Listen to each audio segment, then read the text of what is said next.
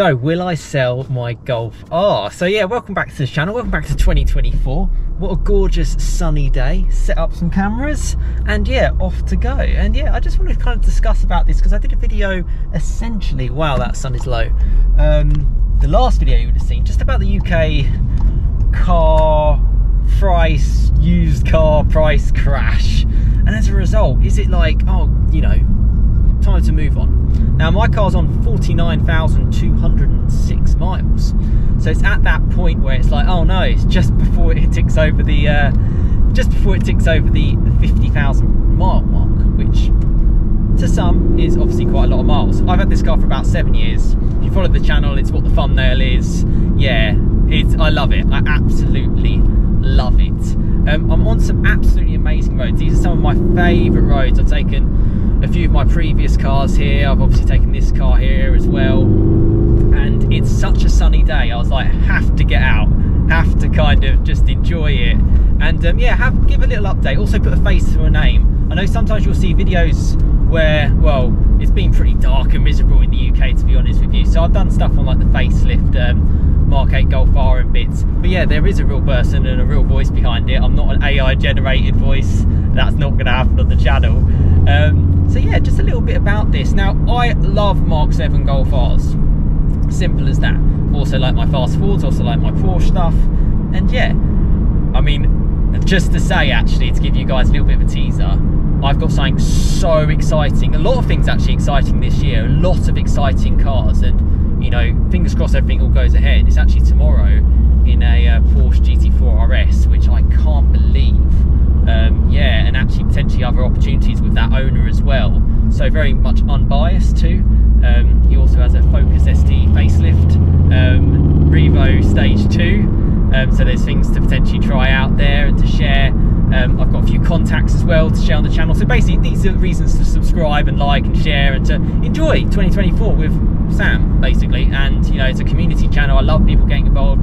Like, share, comment, subscribe, you know, it's just part of it all. I just have to show you these roads. It's just, they're just so nice, so sweeping. Yeah, we've got a few cars. I've stuck it in race mode. I'll stick the performance monitor on.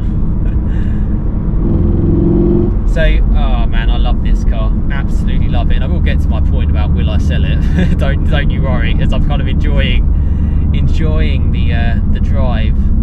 Oh, such a good car, such a good car. Oh yeah, so some exciting things. I mean, GT4 RS, I can't believe it, just to even be in the presence of that car on the channel is beyond me. Yeah, potentially some bits with BMW as well, because I have potential contacts there, and new M2 and something else which is really quirky, and a few other bits and lots of other stuff. Loads of people reach out and I absolutely love it. And if you do want to get in touch with me of, you know, some cool unique bits, you know, the stuff I like on my channel, I definitely am more, you know, I want to share like the best bits with you. And yeah, I'm looking forward to that, really looking forward to that. Generally you can just drop me an email or just DM me on Instagram. Now let's get on to the Golf R, shall we? My car is a 3-door manual. It's 296 brake horsepower, 6-speed. It is a April 2017 car, so it is pre-OPF, which means you don't get the OPF filters, which means it sounds a bit better. Now that noise that you're actually hearing is actually piped in a little bit through the speakers, but it does sound good outside. And in fact, I recently, well, I met up last year with an owner of a Porsche GT4. He had a PDK 718, and I pulled up and he was just like, Sam, that sounds amazing. And my car is completely bone stock. You know, this car will never be modified. The only thing I've done actually is I've fitted Club Sport S front discs and like Brembo pads, so it's got decent stopping power. The car is wonderful and has been wonderful for me, and yeah, I can only recommend people to get it. I've had it 7 years, and I think you're probably going to know where I'm going with this. I will never really see the reason to sell this unless something major comes up. You know, I've half fleeted at the idea of going for a DSG, maybe going for a Mark 8. Those would kind of be the only things that this would kind of potentially go for. But in truth, they're not making manuals anymore. You know, emission regulations have changed. There's a lot of new legislations coming into cars, which adds to like bings and bongs and bangs and all sorts, which you get mandatory now. Speed limit detections and limits. Not that I speed or encourage speeding, but I don't want to be bonged every time I enter different speed limit zones and whatnot. So there's things that I'm not 100% keen on in terms of an actual ownership proposition, but that's just subjective to me. I'm, you know, 34 this year actually, so I'm getting a little bit on a bit, and yeah, I just like this kind of stuff. It's very engaging, it's very analog. I've got buttons to use to do things. It's a great car. I can only recommend it. I know a lot of people on my channel like them as well, because you probably have subscribed, and it's a very, very good car. I have fleeted and had cars on the side, like second cars. I had a Fiesta ST200, which was unbelievable. That was Revo Stage 2 as well, actually. I really do miss that car. I think I got rid of that way too quickly. And I had my Focus RS edition last year, which was another brilliant car. Again, that was Revo Stage 2 actually as well. Some dream cars, and I was happy to own it alongside this. That's the key. Never really could get rid of this. It's so good in the UK. I can have fun in it, as you can see. And also, it's just super practical. It's a Golf. What more do you need in life than a Golf? I like it. Big doors, so it's nice and light. Yeah, it's just sort of like, it's a happy kind of place to be. And I can't really ever see myself moving on from it. A couple of things I need to think about doing. Maybe new tyres all round. I might go for Pilot Sport 5s, I'm not so sure. But that's about it. I love the car. I'm not in the position where I particularly need to sell it. So I'm pretty happy, I'm not gonna lie. Really, really happy with the car. And the reason kind of why I do these kind of videos as well, and I do throw them in there, is simply, well, that's sunny, to encourage people and put it into like more of a quiet mode as well, so it settles down. Cattle grid coming up, there we go.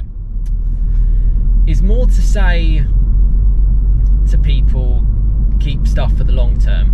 I loved the cars that I had previously, but I'm going to be completely honest with you, they were always going to be temporary kind of cars, you know, to have some fun in. You know, I like new experiences.